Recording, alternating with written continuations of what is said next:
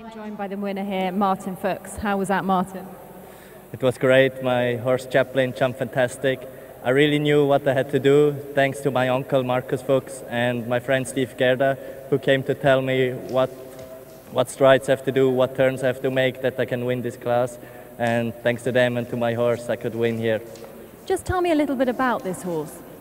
Chaplin is a fantastic horse. I've had him for like 8 months. The last show he won the Grand Prix in Zurich. Now he wins here the big class in Doha. He's very careful, super fast, and for sure he will still win many classes. And what makes him a very good show jumper? He's top careful, really good scope, has a good eye for the pole, fast, he can turn quick, he just has everything. What are you riding in the Grand Prix tomorrow? Tomorrow I'll ride my championship horse Clooney, so I hope we can perform well also there, and Chaplin gets a well-deserved rest. Very best of luck. Thank you very much.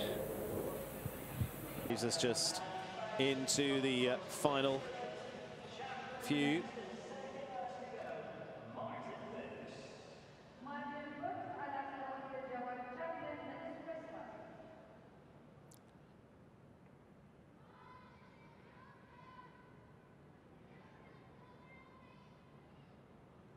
Martin Fuchs, Chaplin, Dutch bred horse by Verdi.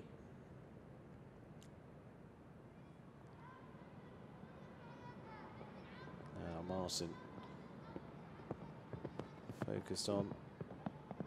Marcus will have been watching as well.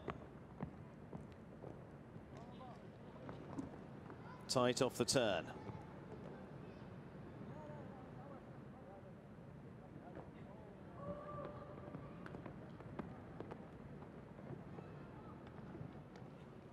Pretty efficiently so far, 21-13, he's a fraction up.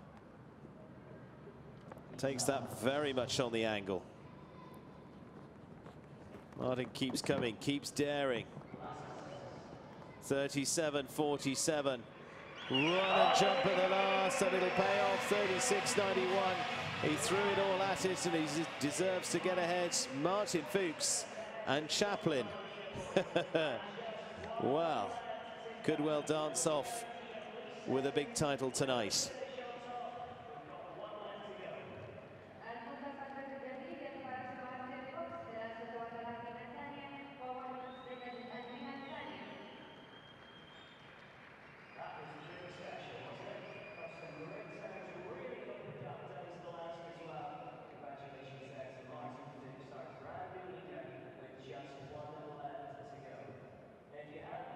But not quite to be. But certainly a very good showdown as we expected. Martin Fuchs from Switzerland will be the man to strut away with the top finish with Chaplin. Niels Brunsseels, it's Belgium 1-2. Niels Brunsseels and Peter de Vos. Michael Vland of Leuten of the Netherlands will take 4th in the end. Christian Alman of Germany in 5th. Lorenzo Luca, Simon Deleuze 6th and 7th, and a little further down the order. Manuele Gariano, Max Kuhner and Daniel Deusser still finishing the top 10. Daniel with a good clear in the first.